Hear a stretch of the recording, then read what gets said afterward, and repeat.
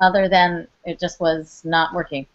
And but here we are, and we are so thrilled that you guys are all coming in. Okay.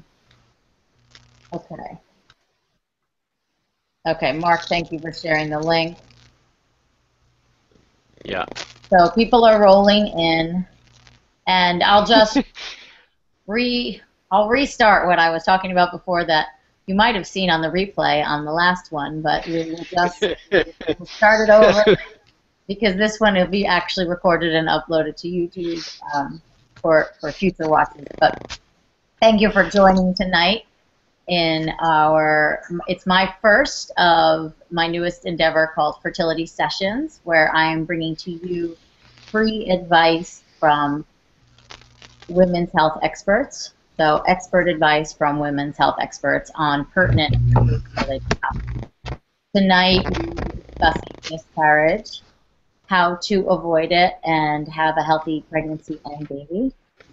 And my co-host this evening is my dear friend and colleague, Marc Sklar. There's Hi, Marc. everybody. I know everyone's late joining. Say hi. Oh, put on your lower third again, sweetie. Oh, yeah, I will. Just so we can know who Marc is at all times. So Marc and I went to graduate school together 15 years ago, and we have been in the thick of it since then, and we've always have conversations discussing fertility, business, life, babies that are crying in the background. If you can hear mine right now, he is crying. And anyway, we love to share and empower women with as much information as we possibly can so that they can improve their fertility and get pregnant faster. It's really just so important to both of us, and so we're so glad that you have taken the time to join us and that you took the time to send me all these emails with all of your wonderful questions. It gives us so much to talk about in the hour and a half or so that we have with you guys. And so on that note, I do feel like we should get right to it. Can I ask you, Marc, though, on your computer, do you see viewers coming to this page? Is it live and there's viewers? We've got two joining us on this group, and I think everyone's still watching. I think some people are watching the replay on the other. At some point, as they get into like the 5-minute mark, I think they'll realize that we were having technical issues, and I keep posting the new link. Okay. So I think we'll get new viewership in just a little bit, but we should go ahead. At least we've got two joining us, and we can go from there. Yeah, there's 26 on the other page of the. Right. So we will get there. Yeah. Because I see you. I think you guys have seen our old messages on here. Okay. So as long as this will be recorded and it will live on YouTube, and we have plenty of questions to answer and go through. So. With that being said, yeah, let's just get to it. So, yep. Miscarriage, unfortunately, is more common than people realize until they have one and they talk to other people about it. And so, often in the clinic, they happen, and women are A, surprised, and B, obviously very disappointed, and C, they feel alone. So I thought this was a very important topic to talk about right away because I don't want you to feel isolated. It's somewhere between 10 and 20% of pregnancies end in miscarriage. The rate of miscarriage does not go up that significantly with age, as some of you might have been told. I think it's around like 10 to 12% in women under 35, and it's about 15 to 18% in women over 35. So it's not that significant of a difference. And I don't know if that makes you feel better or not, but to know that age doesn't really play such a major role, just as age doesn't really play a role in fertility as much as we are led to believe by the Western medical community. So we thought tonight would be great to just dispel some myths about miscarriage, to bring it out onto the table and talk about how common it is and when to really look further and, as I say, under every rock to figure out what exactly is going on. Because one miscarriage can be common, but more than one consecutive miscarriage, to me in my clinic, raises a big red flag, and that's when I want to send women out to get further testing, in particular some autoimmune testing. I know you're busy on the IT side, Mark, but do you want to chime in there on that? Yeah, I keep posting the link over there. Do it now. It's what my wife. I am the IT person in my household, so anytime issues come up, it's me. So My husband fix it. Yeah, you know, I would agree with the comments you just said about the about miscarriage. I don't often get concerned with one, but I do get concerned with two, as you mentioned. And unfortunately, what I do see often is that most OBGYNs or even REIs don't really get concerned with two. They kind of just let it go, saying, kind of chalk it up to the fact that there's always issues with it, and this is very common, and not to worry, and maybe just chalk it up to some sort of genetic issue, and the next time will be better. But unfortunately, I think when they do that, they're missing things, and they're downplaying the significance of the miscarriage. I had that example exactly, you know, just recently, with a patient this week, and you know, unfortunately, I think she had, if my memory serves me correct, she had 3 miscarriages, and they ran no testing whatsoever, just saying because you're 42 that they're just chalking it up to genetics, and this is going to happen anyway, so the next time might be better, or it might not. And I think that's really unfortunate, because you're put behind the 8 ball. You're contradicting another, you know, medical professional, and you know, unfortunately, you know, we don't agree in that situation. And I think it's really important to get to the bottom of it. I mean, my mantra, so to speak, is always to figure out why. Mm-hmm.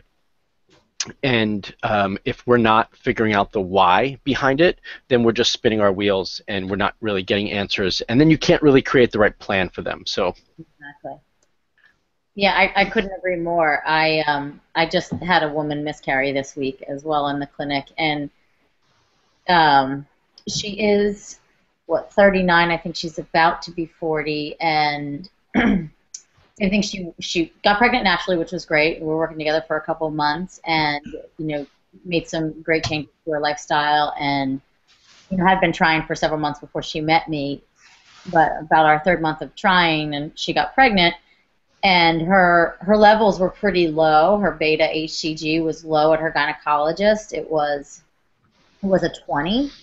Her first beta, which, you know, Mark and I both know, and unfortunately probably a handful of you guys know at this point, that what your betas should be at that first test, and we want it above a 50. That's really what we're looking for, unless they're testing 10 days post, but typically it's 14 days post, and we want at least a 50 or higher.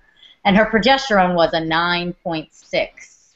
And her doctor said to her, this is totally normal for early stage pregnancy. You're Go kidding. home and I'll see you next week. And she emailed me, and I said, first, is there a mistake? Maybe she meant 200 for your beta? Because I knew exactly where she was in her cycle and where she would have conceived. And the progesterone should be at least a 15. She couldn't get in touch with the doctor.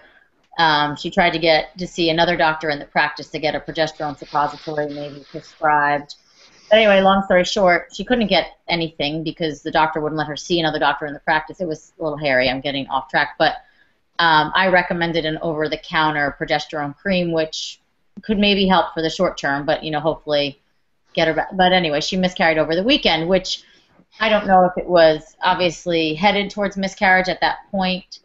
And I think it was, unfortunately, but she deserved better medical attention there, right? And she didn't get it, and she was yet getting it from me, you know, her acupuncturist, you know, who doesn't know that much, right? You know, and it's just disappointing that the gynecologist missed this beat. And so sometimes that happens to you guys, right? You get pregnant naturally, you go in, you see your gyno, they brush it off if you miscarry. Maybe they'll test you for an MTHFR issue. Maybe. Maybe.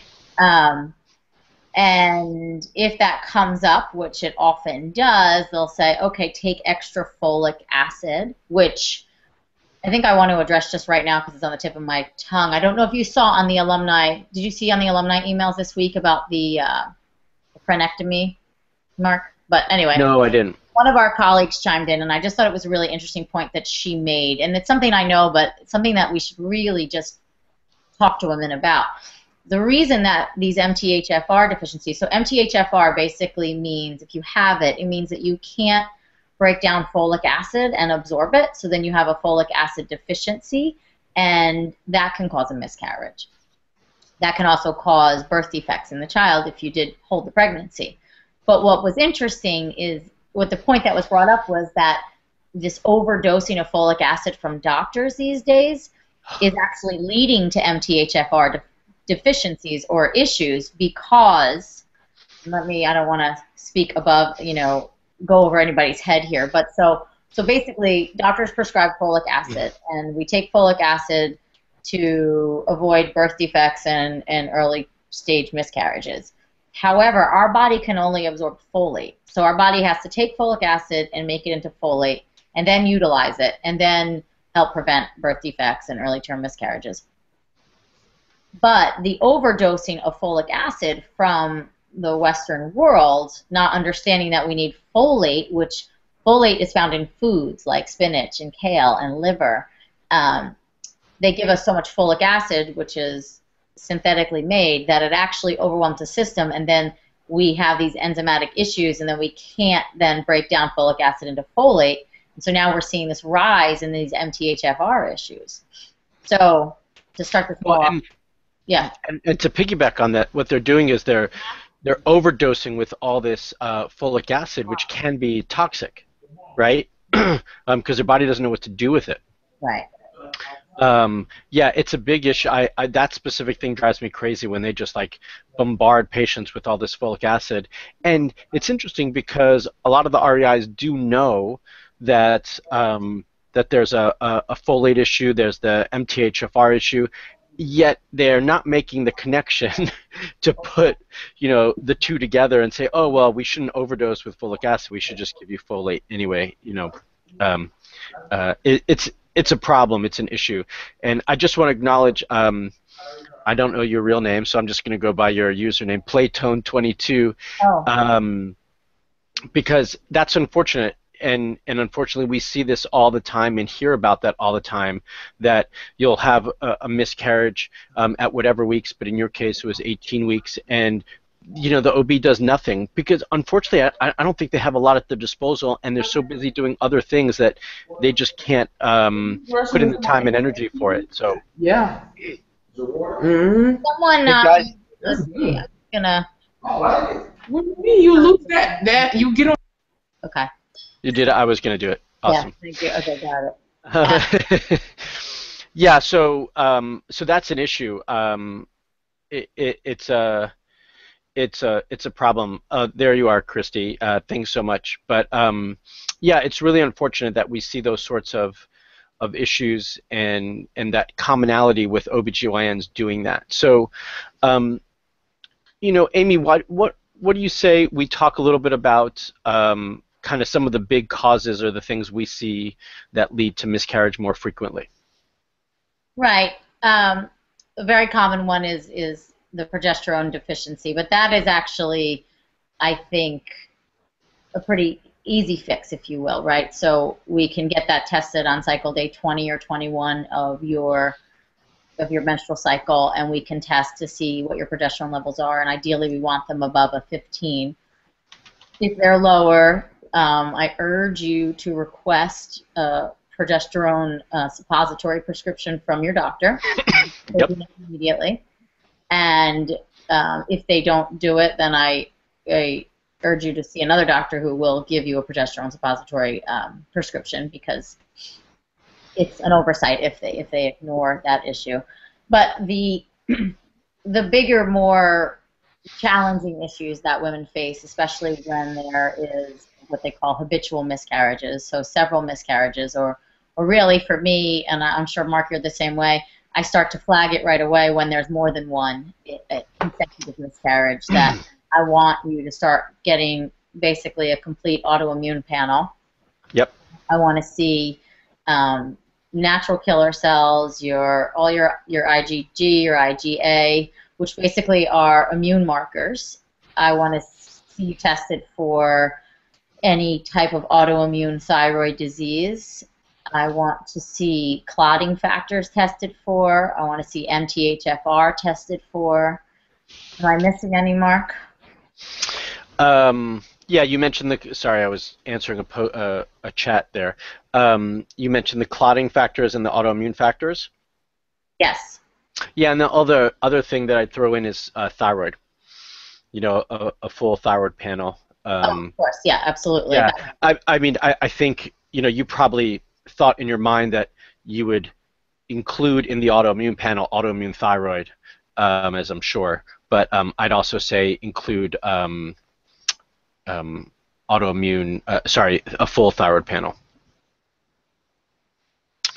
Aimee, are you there? Hey, I think we lost Aimee. Okay, hopefully she joins us in just a little bit because we are still live. I swear Mercury's in retrograde because we're having all these issues. While she's hopefully joining us, I've got Aimee calling me actually. Hey, we lost you. I know. I'm trying to get back in now. You're still on. I'm still on. Yeah, we'll see you when you get back on. Okay. How do I try to access it? I don't know what to type in. Yeah, I'm going to go to the event page. there you go. You keep talking. Okay, I will. Bye. Sorry about that. So I'll start with some of these questions while she's trying to get back on, and if you have any questions, please chime in. For other users taking prenatals, I use New Chapter Perfect Prenatal. It's a whole food cultured multivitamin, folate in this vitamin versus folic acid. Yeah, that's great, Ariana. New Chapter is actually a very popular multivitamin, or prenatal, I should say, for women who are trying to conceive. I do find a lot of patients use it. I use something different in the office, which also has folate in it. One of the things that you have to try and be mindful of, it's not always just folate, because in this specific product that you mentioned, it is just folate, but Hi. It's not just folate that you want. You actually want methylated folate. You want the form that's methylated, so your body doesn't have to convert anything. It's easy to absorb. So you really are looking on the label that it says methyl tri. You know, you're going to see that it's not just going to say folate. It's actually going to have an explanation for it, which is what the MTHFR comes from, by the way. So you do want to look for that. Although, you know, the New Chapter is fine. And there's another question here, or another post I'll read. My 2 miscarriages, I had really high levels of HCG early on, and after the second miscarriage, they only tested the fetus for any cancerous cells. They told me they wouldn't run full testing for me until after my 3rd miscarriage in a row. Needless to say, I'm not too excited about getting pregnant again. Desiree, this is very, very common. It's unfortunate, and you know, it's terrible. We're not happy about that, certainly, but that's exactly what Aimee and I were talking about, that, you know, they have this definition of 3 miscarriages and they just want to wait till that happens, and until that happens, they really don't do anything. So that's unfortunate. Yeah. Yeah, and I often, it stinks. I'm so sorry, Desiree. You kind of have to, this is when you really have to advocate for yourself, and I know we can't look back and go back, but if you were to be in that experience again, you have to demand that they do genetic testing, you know, or collect some data from what you've miscarried, and then also really, you know. But there are doctors, I mean, I see it, I'm sure you see it too, Mark, where I'll recommend patients to ask for clotting factor disorder, you know, tests, MTHFR, and there are even fertility doctors that think that's all kind of smoke and mirrors, if you will, yeah. That it has nothing to do with why you've miscarried. But then I'll send patients to, these black sheep sort of doctors who really look under every rock, and they find elevated natural killer cells. They find autoimmune markers through the roof, and they put these girls on autoimmune protocols, and it helps, and they get pregnant and carry to term. So right. I've seen it enough, and I know you've seen it enough, Mark, that there's no question in my mind that the autoimmune component plays a huge role. And in my book, Yes, You Can Get Pregnant, I dedicate an entire chapter to this topic because it is so prevalent. And in my opinion, all of this unexplained infertility is actually autoimmune disease. And we have to learn to quell it and to fix it. And maybe we should get into some of the ways that we help our patients calm their immune system. You could do naturally, and I think a lot of the standard American diet is lending itself to autoimmune disorders, which can lend themselves to recurring miscarriages. So I know we're kind of both big on this, but no gluten, no soy. If you have an autoimmune disease, particularly a thyroid autoimmune disease, there's no dairy as well.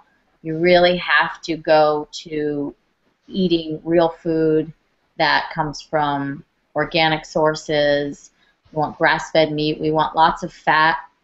There's, and Mark, you know about this too, there's a protocol that they're doing with some of the more cutting-edge fertility doctors that do see this autoimmune component. They're doing these phospholipid IV drips. Mm-hmm. And that's basically, the way I see it, is they're basically inundating the body with fat to quell the immune system so it doesn't overreact and attack the embryo and cause another miscarriage. Right. So I think we could go at that dietarily too and really increase our fat content in our diet with things like ghee, or if you can do dairy, grass-fed butter, coconut oil, avocado, nuts, olive oil. Those are really good ways to really fatten up your system and quell that immune system. But you also have to remove the immune triggers that, whether they're in your diet, they could also be in your bath and beauty products. So you really have to kind of strip down your lifestyle and shift a lot of things. And I mean, I'll let you speak some on this, Mark, or highlight your video there. But, yeah, I agree.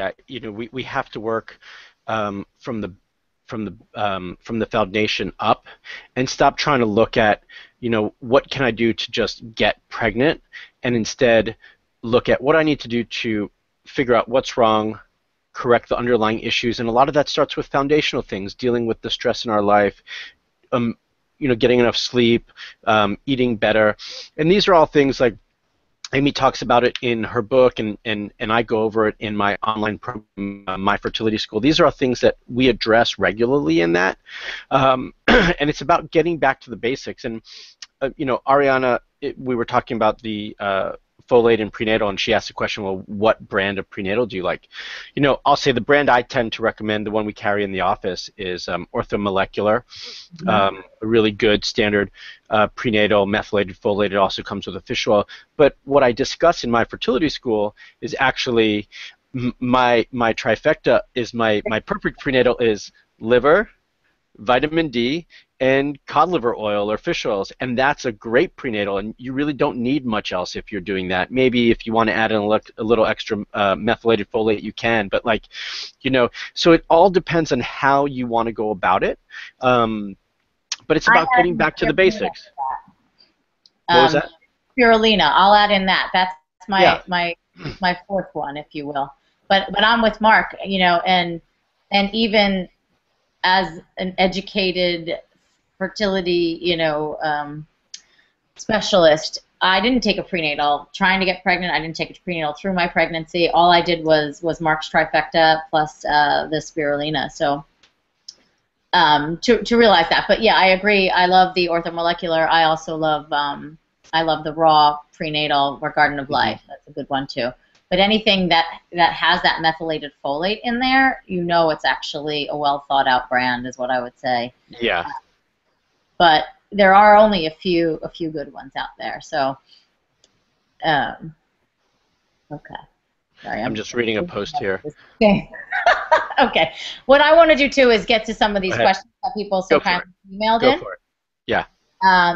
So from Devin, she wanted to know about immune-related miscarriages, specifically if there are natural proven remedies to reduce natural killer cells. She's also had interlipid previously, successful, but it was ectopic. That sucks, I'm sorry. We'll do IVIG for my next IVF. I wonder if there's anything else that would naturally suppress the immune response. So I think that would be diet, and I'll let you chat in. Yeah. Yeah, I mean, you know, it's hard to get to an exact. I think it's difficult to come up with an exact answer for this because we're all different, and I think like something that might be compromising my immune system won't be compromising yours, and vice versa. So I think we need to. I'm going to come back to the foundational things and say we need to look at each piece of those foundational things and say where are we off, right? So some of it might be mental, emotional. Right, and in Chinese medicine, we'll talk about the heart-uterus connection there, right? The emotional side of things. Then the other part will be, are you managing your stress properly? Are you eating well, as we've kind of just discussed? Getting back to the basics of food. Are you sleeping well enough? Right, figuring out what those things are, because clearly I would like to imagine if you've gotten to the point where you're doing intralipids and IVIG that you've had all those testings done, right? All that lab work done, hopefully, because I know most of the clinics that are going to do IVIG and intralipid, are very few and far between. Like Amy's probably got one or two that she likes, and I've got one or two here that I like that I refer to.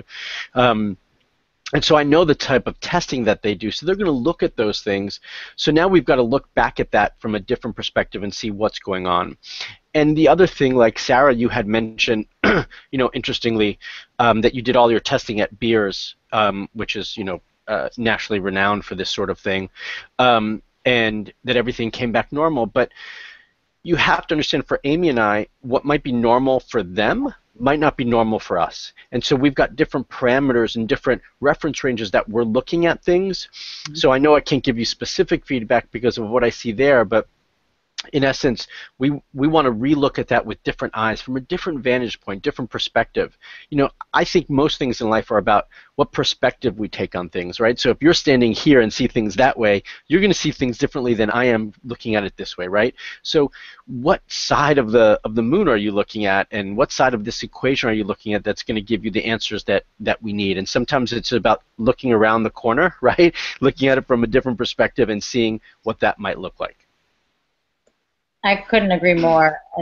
And just to add in about the mental emotional component, I always found it fascinating. In Chinese medicine, we see this similarity, or this idea that autoimmune issues is the body attacking itself, and there's also this emotional component of the self attacking self. So always with my autoimmune clients, and particularly ones that have gone through miscarriages, because it's almost a chicken or the egg thing, what comes first, but you start to really attack yourself when you've had so many miscarriages because you feel like your body is failing at something that it should be doing.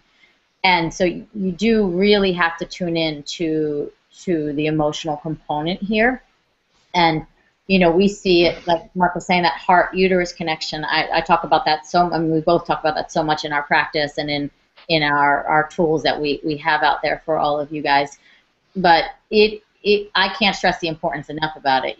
I'm doing fertility coaching now, and I actually dedicate 2 out of the 4 calls to the emotional component because I think it's that important. And what starts to happen is when you start to suffer so many traumatic experiences, the heart really starts to become blocked, and it no longer can communicate with the uterus. And the uterus, in Chinese medicine theory, can become more inhospitable. And so So as easy as that is for me to sit here and say that, it's just something to be more aware of. It's not that we think stress is causing your miscarriages, but it definitely plays a role. And so if that's one rock you haven't looked under, then I can't urge you enough to start meditating, find some kind of spiritual guide or guru that works for you, whatever it is, to foster a little more belief and shift, what I always say are the broken belief systems in your life that, we can undo these patterns. And, so yeah, I agree. It's like even the best of what I consider the fertility doctors that look under every rock and do these real progressive treatments still aren't making that connection. And that's what we are so lucky to do for our clients, right? That we can give them this emotional space to open up and to heal. Yeah, absolutely. And I would just kind of add just a tad that really the ideal time, and this is often a question I get, the ideal time to address these sorts of things is before you get pregnant again.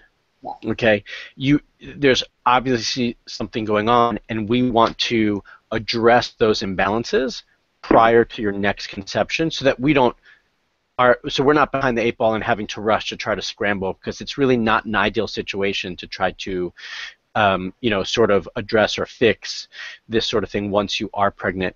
I even had a healthcare provider asked me that exact question, because she said she just had a miscarriage and she wanted to kind of get ahead of it. Should she call me the next time she's pregnant?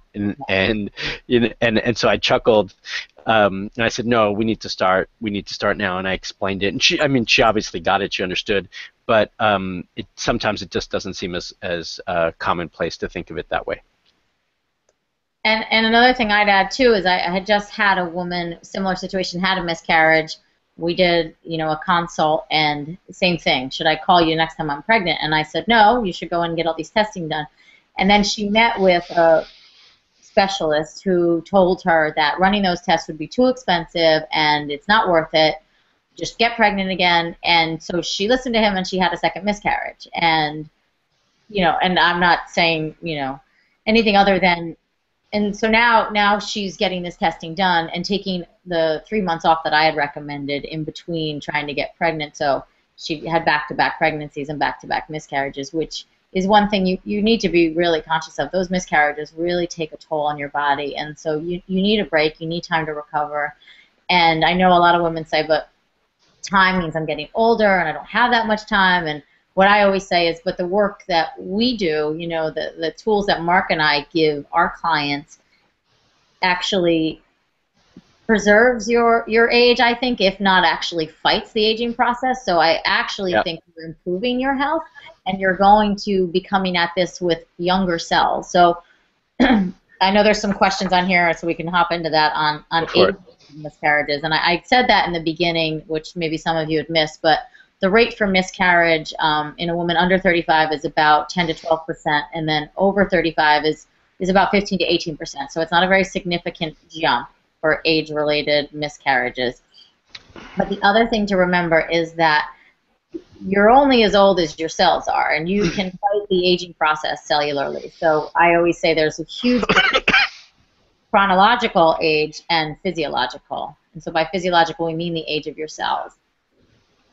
And living the sort of lifestyle that we talk about, it's nutrition, it's mind, body, it's mental, emotional, checking all of that really helps fight the aging process. And there's tons of research. I just posted something on my Instagram and Facebook right before we did this hangout that is Fit Pregnancy, talking about epigenetics and how we can fight the aging process and improve our fertility and our chances of getting pregnant and avoiding miscarriages. So to really take that in.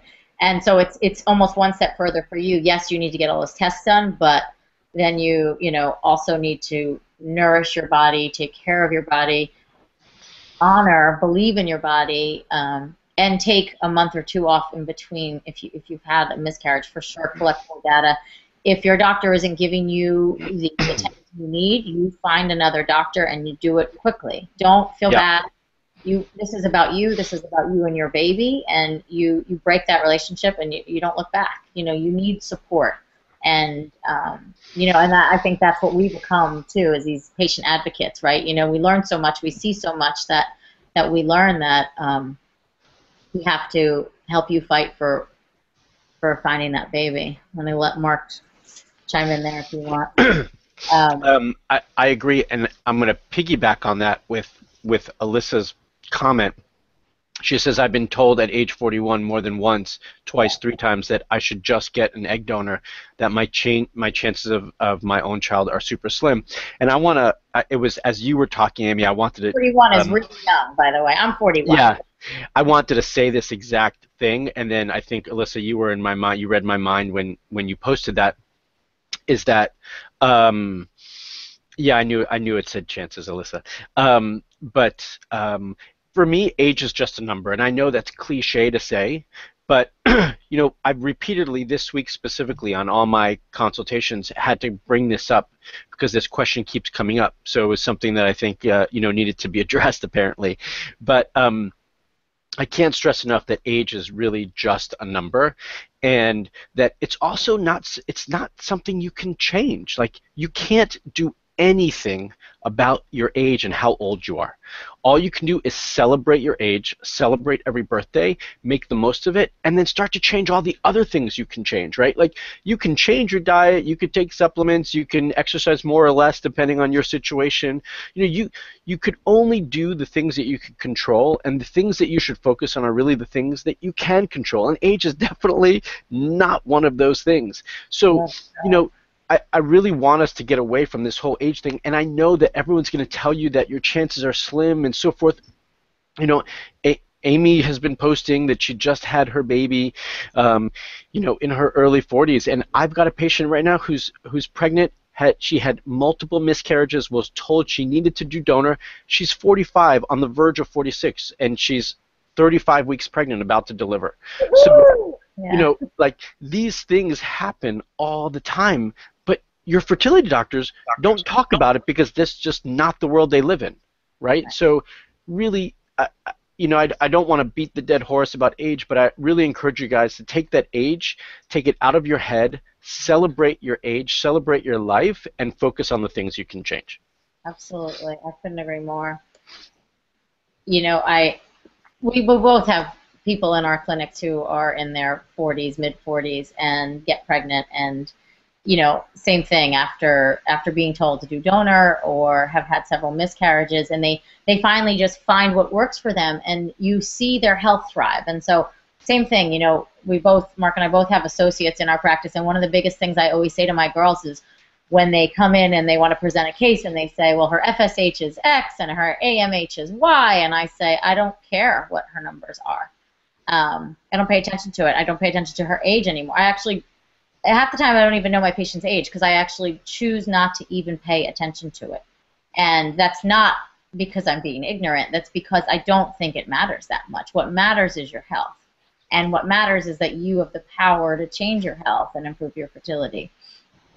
So, yeah, again, we could go on about this forever, and it becomes, you know, that's where we need to be your cheerleaders. But even myself, I mean, I think some people might be taken back by all the posts I post about my age, but I want to show you, like, well, it happened at 40, and, you know, and I'll probably have a second one, and I'm not worried about my age, you know.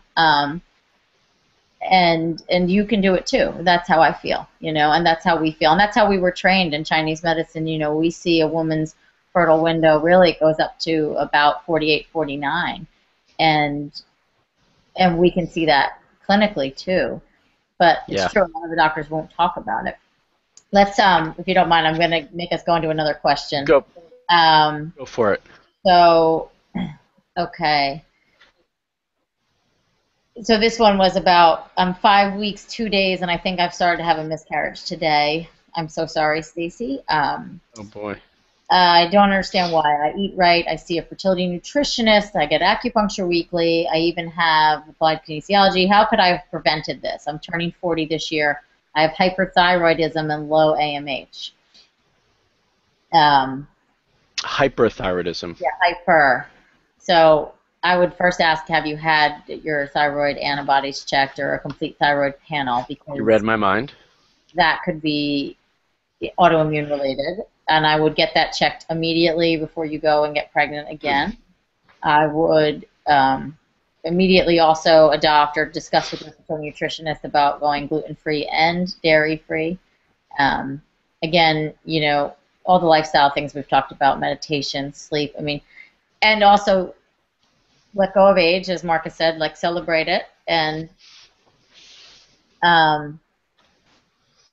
let, you know, it is what it is in a sense. Like it's terrible. I hate that you're going through it, but we have to then now look under rocks and figure out what's going on and next. And the good thing is, in the world of fertility, when a woman can get pregnant, we celebrate that too, even if it doesn't end in a baby. We are happy to see that everything can work and can meet. So, you know, you have stuff you want to add in there, Mark? Can you, what was the last thing she said in her question? Because there was something there that I wanted to... She said, I'm turning 40 this year, hyperthyroidism and low AMH. Oh, yeah, hyperthyroidism. So I had, I think this really needs, hyperthyroidism is specifically tricky to treat and address. And I think you need to get a lot of clarity and find someone who's really comfortable treating it because it's not the most straightforward thing. I think hypo is much easier than hyper. And I have a patient right now, actually, if any of you follow me on Instagram, I posted a post, I don't know, an hour before this discussion because one of my hyperthyroid patients who I helped her conceive in the past, and she's back and she had 2 miscarriages recently, just got her ultrasound and she's pregnant, saw a heartbeat, everything looks great. And so, but we had to do some additional testing. We really had to figure out where and why this was happening because it can happen for several reasons. And so I think it's a little bit more intricate. So speaking to the hyperthyroid portion of this question, I would really want to make sure that that gets addressed appropriately. You know, there was a kind of jumping on to another question here. Natalie had asked a question about vitamin D in addition to prenatals. Yeah, Aimee and I did talk about it. We mentioned that vitamin D is essential. We do think it's important for getting, especially for everyone who lives in the northern part of the country. It's really hard to get adequate amounts from the sun. I do supplement it. What do you usually recommend? How much? Do you have them test and then recommend, or just general? I always have them test. I mean, if I don't know what their levels are, then I start about 2,000 or 3,000 IUs a day. But if they need, you know, higher amounts, so like the reference range is 30 to 100, and I want patients somewhere between 60 and 80 is where I'm comfortable. And so I might dose some, depending on how low. I'm very comfortable dosing 5,000, 6,000 IUs a day, sometimes up to 10, depending for a short period of time, and then retesting. I do prefer to also use D3 with K2 for a couple of reasons. It's more absorbable.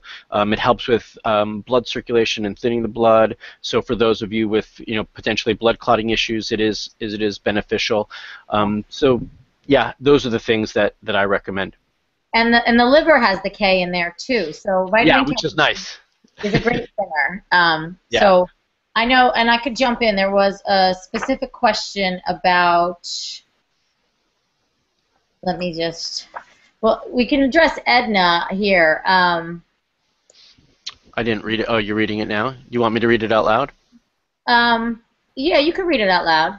Okay. For those who can't read the post, Edna says, I was pregnant with twin girls December 2014, different sacs, 2 placentas. I had partial placental abruption for both. Twin B, and she made it to 22 weeks. Twin A was born healthy at 34 weeks, July 2015. How soon and how can I prepare my body for another pregnancy?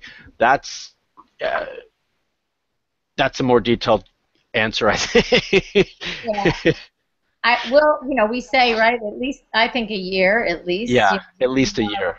From that pregnancy, ideally, a year and a half.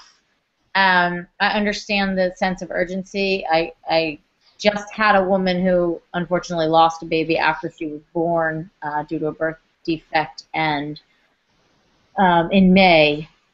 I did not know her then, and I met her recently, but she's been working with me to try to improve her fertility, which she does not have any fertility issues. She got pregnant easily the first time, and she unfortunately, you know, had to go through what she went through. But I said at least 6 months before you can start even trying, because she did go through a full pregnancy and a delivery. You have to realize how incredibly traumatic that is to the body, and you really do need to heal. and you want to, again, bring your best body forward to carry that next pregnancy and to have a healthy pregnancy. So in her case, I understood the sense of urgency, and it's probably similar in yours, Edna's, where you want to heal from that loss as well, right, and recover with another child, but to just understand that your body needs time to recover. So I would say at least a year, and just celebrate the hell out of that little baby that you have, and get yourself healed emotionally and physically before you go ahead and try again. Yeah, but you asked how soon can I prepare my body, and I think you start preparing now, but you can't really try for a year. Exactly. Thank you. Yeah. Totally agreed. Okay, and so there was a question. I've had several early miscarriages, and I'll just go on. This is Andrea. I've had several early miscarriages and was diagnosed with MTHFR gene and also low progesterone. I was wondering, is it safe to take a baby aspirin and fish or cod liver oil together? Would the aspirin and the oil cause too much thinning? I think that's going to be individualized. Yeah, I agree. That's, I would probably ask for further blood clotting, a full blood clotting panel. So ask your doctors to do that in addition to the MTHFR to see if you have other clotting issues that could be potentially causing it. And if other clotting issues come up, then you could do the aspirin. I think with the cod liver oil, you'd be perfectly fine. But, I would discuss further with your doctor. I know there's some books out there that recommend just taking the baby aspirin no matter what. I'm a little more cautious than that. Especially if I'm having girls, I have you on liver and cod liver. Both those things already thin the blood a little bit. So if you don't have a need to have even further thin blood, then you want to be cautious. I think it's a great question, and if you were a client of mine, I'd probably look at your period and see what other symptoms you might have that might signal to me what's going on with your blood. Yeah. And maybe take an aspirin every other day or every third day or something like that, or just post-ovulation through the first, 2 weeks of the pregnancy or something like that. But it really requires further investigation. Yeah, and there's other ways to check. There's other ways to thin the blood besides, aspirin and cod liver oil, also depending if it's appropriate. So Aimee and I would probably do it with Chinese herbs. There's other supplements you can use, so it just depends, right? If you're also taking some K2, then, you're potentially getting it. Coming back to the MTHFR issue, I'd say you should also simultaneously, like I now routinely check homocysteine with my patients, and depending on how high that is, then that might be more significant to me and mean more with your MTHFR than not. So it really just depends on levels as well. Yeah. Okay. Do you have any questions on the? Yeah, there's a question about what are your thoughts on PGD testing. I'll also say PGS testing, right? Because there's both. I think it really depends on the situation. I don't like for patients to do PGS or PGD unnecessarily. So if there's really no reason to do it other than, hey, it's a good add-on to an IVF cycle, then it's not typically my favorite. But if there is some sort of family history, or we know genetically, or maybe you have had 3+, 2+ miscarriages, and we just want to make sure before we transfer, then there's some potential value and reason for it. But I'm just not the biggest fan of taking a cell out of the embryo if we don't need to. I know everybody says it's fine, but the reality is this is all new work and new procedures and technology, and we don't know what that's going to look like in 30 years from now. Like, I don't know what all the babies who had PGD testing or PGS testing are going to look like 30 years from now, right? So I don't know. I'm a little bit more cautious about it.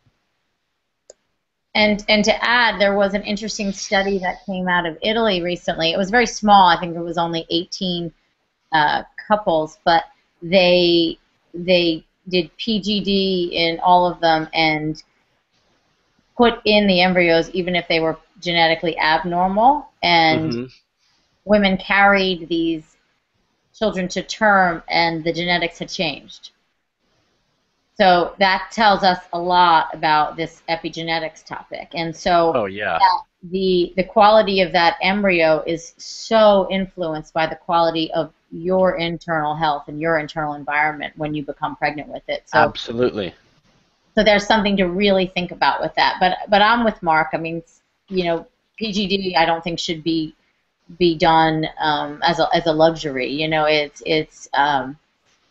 It can be a really helpful tool for sure for women, especially with many miscarriages and maybe some other chromosomal issues. I've had women where they have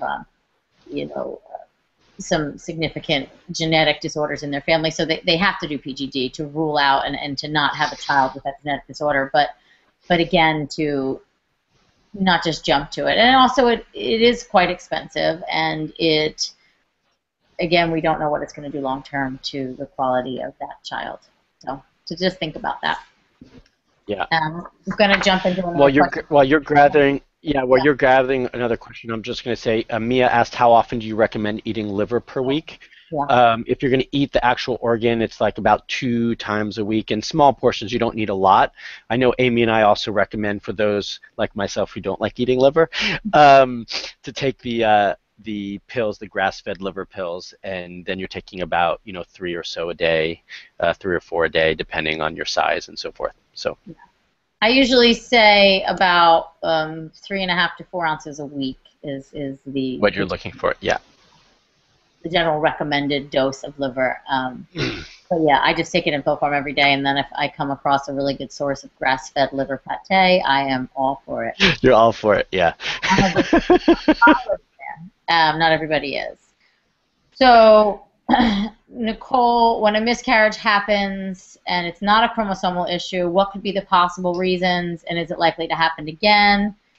There was a lot of monitoring, very strong heartbeat, and then it just stopped. So, again, we're sorry for that.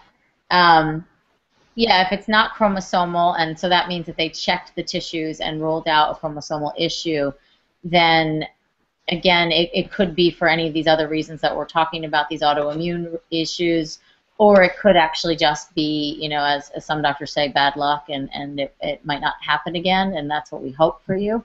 Mm-hmm. But I would, at the very least, get the MTHFR looked at, get a complete thyroid panel, rule out some of the more common autoimmune issues to make sure that that's not what caused the miscarriage, so that you don't have a second one. Yeah. I think it's really easy. I think it's I don't want to say a cop-out, but I think it's lazy medicine to just say, well, it's a chromosomal defect because odds are that it's a chromosomal defect. Right. I mean, odds are probably that it could have been, but it doesn't mean that that's what it was. And I just think that's it's a little bit lazy medicine to kind of go that route. So anyway. Agreed. Okay, and then here's another question from Nicole. Oh, sorry, I'm confusing the names. This is from LJ. She was 28 years old, has slight PCOS, regular cycles. Is it poor egg quality that caused the miscarriage? Can CoQ10 improve the egg quality in someone under 30? So again, poor egg quality can surely cause a miscarriage. You would have to have had maybe the tissues tested to see if it was a chromosomal issue. But again, I think now we're getting redundant, but I suppose that's the point here. But that you should ask for further testing. You should make the lifestyle changes that we're discussing here tonight, just to best prepare your body and your health to get pregnant and hold the pregnancy, and then have a healthy baby, so you can bring that healthy baby home. But whether or not it was, poor egg quality, remember that can be improved, so not to get, same as age, I don't want you to get hung up on egg quality issues. I don't want you to get hung up on AMH or FSH. As I always say in my clinic, those numbers are a guesstimate of how many eggs are left. And when we're talking about poor ovarian reserve, which doctors often also tie into poor egg quality, and they shouldn't. They're actually separate. Mm-hmm. But when we're talking about these things, you still have several hundred eggs left. It's not like you only have 2 left to deal with, you know. And Right. and again, even if there were only 2 left, I mean, I'm just talking extremely hypothetical, you could still improve the quality of those. So if your concern is egg quality, yes, to do things like the dietary changes we're talking about, the supplements, something like CoQ10, it is an antioxidant. It has been shown in some studies to improve embryo quality in women undergoing IVF. I tend to recommend it in liver has a naturally occurring source of CoQ10. It's not extremely high. There is Life Extension makes this product. It's their mitochondrial optimizer with CoQ10. So if I'm going to recommend a CoQ10 supplement, that's the one I go with. I think it seems to, there's one doctor in the city who is one of those autoimmune miscarriage doctors, and he puts all his clients on that. So I thought it was interesting. And that's actually a really good supplement. So I've been taking it myself to see if I look younger. Kidding. Marc, do you have anything to add to that? No, I think you covered it. I like that last comment. Well, that's between my your skincare line and that product, you should be set. Exactly. Okay, so let's see.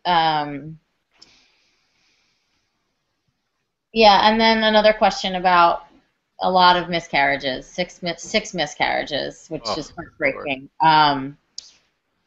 It's like my heart just breaks. Someone tuning in today has had 5, unfortunately. Yeah. Well, and that, you know, I got several emails from you guys yesterday, and just too many miscarriages that I even want to be okay with ever. And again, Julie, and she says, what am I doing wrong? You know, and nothing. Yeah, it's not about that. So I think before we wrap up, Aimee, I think there's a couple questions that are all similar on the chat here.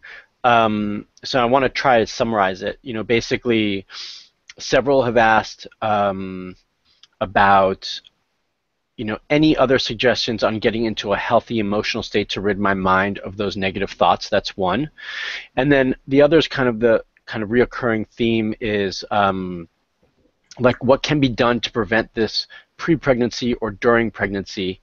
You know, what else can we do with diet? Even though we already live like healthy lives, you know, that they eat well and so forth. What else can they do? So I kind of wanted to lump all those together because I think they're all kind of similar in posting that question out there. So you want to chime in first? Do you want me to? Go for it. Either way, but go for it.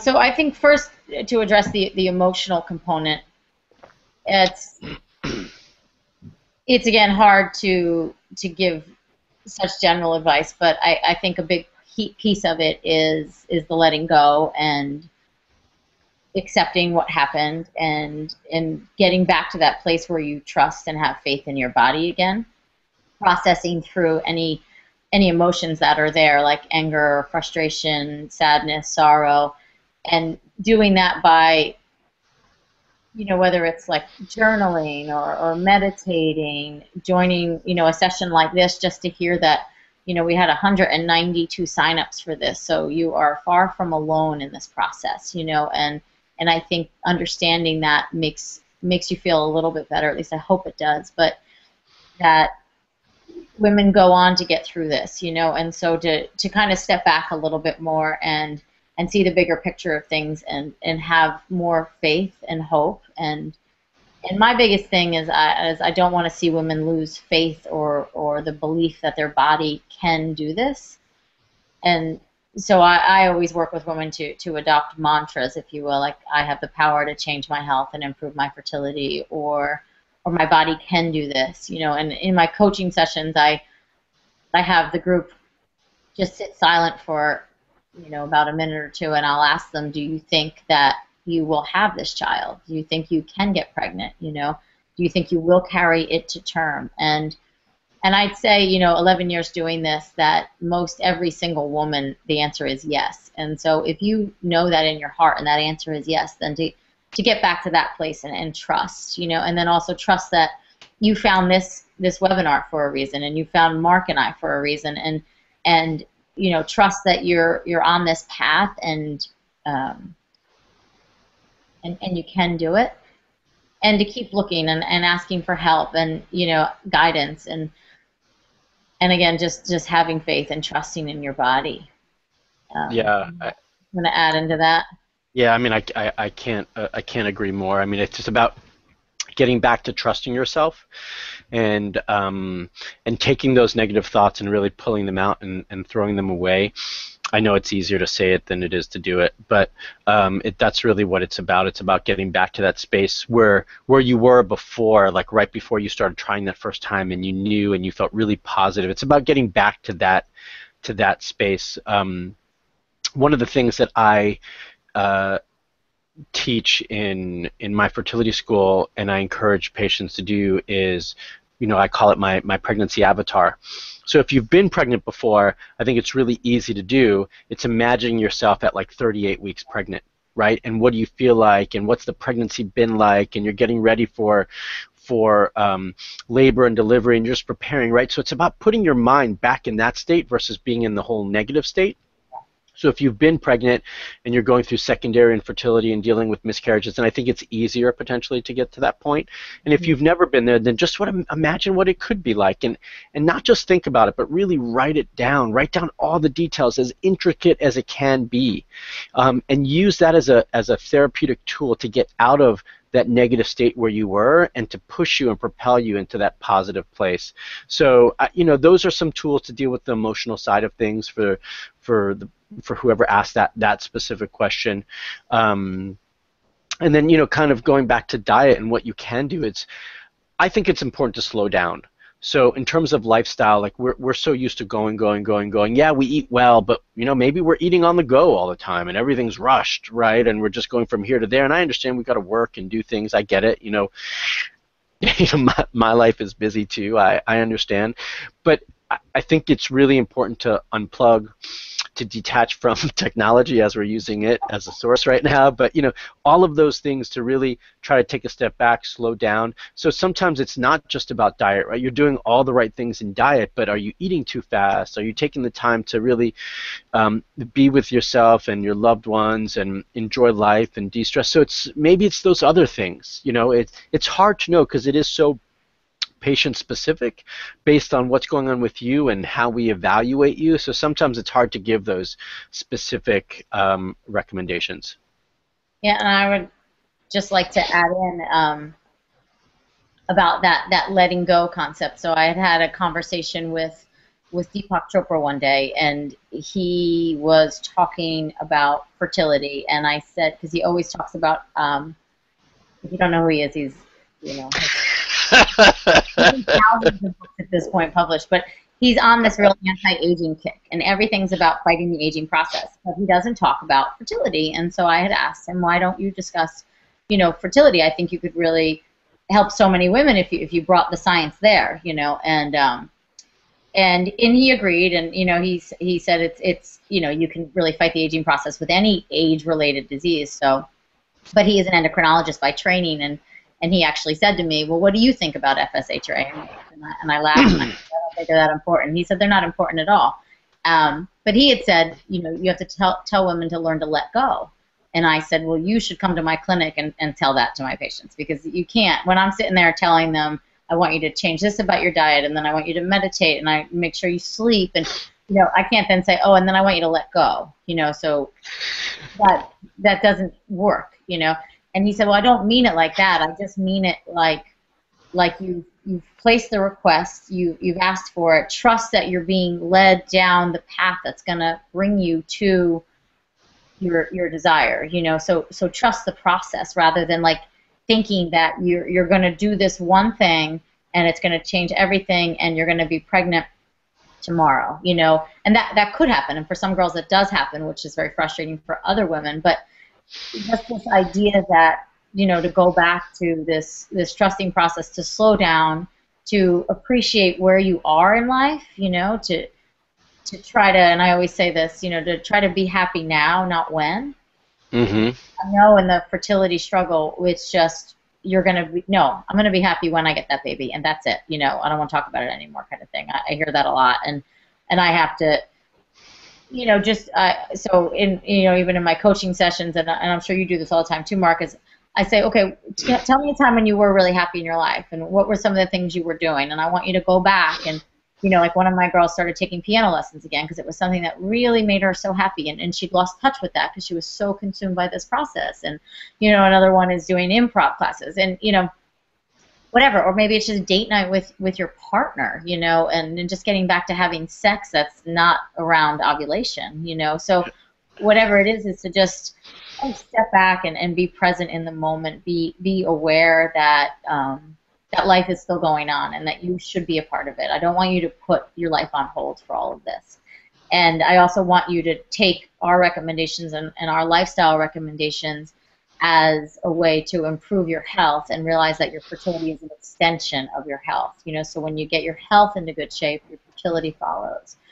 And, you know, I say it in my book that, you know, I call it your self-love health mission. It's because you love yourself that you're embracing all of this and you're taking that in, and from there your fertility will thrive. And again, all of this is so easier said than done, but just to know that you can do it. There's so many women that Mark and I have worked with that have done it, so you can do it. We know you can do it, you know, and again, I truly believe that you're always where you're supposed to be, and so you found us in this webinar for a reason, and you know, I hope we're helping. That's all.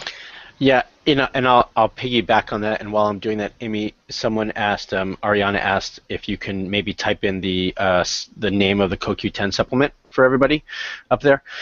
But you know, I wanna stress and piggyback on that and say how powerful our words are, and I think we often forget it or we ignore it. So this kind of like this play on words, right? This like little detail of I want to be pregnant, Yes. right? Because then you're always wanting to be pregnant, right? And Right. so Yeah. you got to be careful of the words that you're using, right? Because you were just saying that. And so I don't want to glance over that. I think it's really important that, and I think what Deepak said, which was so beautiful, you know, about accepting the process and believing in it and then letting go with it, right? Every time I keep saying let it go, I just hear the song in my head. But it's beautiful what he said, because it's about saying that we are pregnant. We love ourselves right now. We believe in ourselves, and we are happy regardless of what happens, and we are happy right now. And then letting go with the process. I can't tell you how many women come in and say, you know, a good friend of ours actually as well had done this. She said, like, I had finally given up and just kind of let go and just given into the process, and then I found out I was pregnant, right? You know, I don't want to say it's like magic, but you know, there is something to it, and I can't tell you how often I find the same thing for myself in life. Like, if I'm trying to grab onto something too hard, it just doesn't happen because you're just constantly grabbing and like strangling it. You got to let go. You got to create space for things to grow and thrive in, right? And so watch your words, watch how you say certain things and what you believe, and really try to take a step back and just believe in the process and let go. I couldn't agree more. Yeah. Well, you know, at all. I totally second everything he just said. And, you know, we're going to start wrapping it up here because it is 9:30. Apologize again for the in the beginning of this session. I am not the technical genius that you might think I am.